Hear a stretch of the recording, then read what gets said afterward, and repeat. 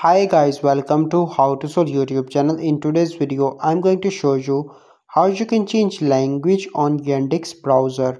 Before getting into this video, must subscribe to our YouTube channel and click on the bell icon. First, you need to open Yandex browser.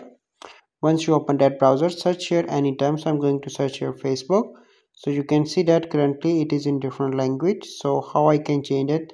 I simply need to click on three dots in the right bottom corner, and then I need to click on settings, and here I need to scroll down and click on region and change my region to any desired region that I want.